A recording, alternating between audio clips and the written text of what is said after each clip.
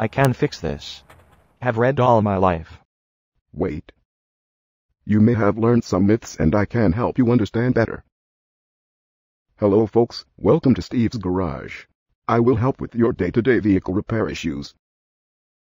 In this series I am going to be your vehicle repair myth buster.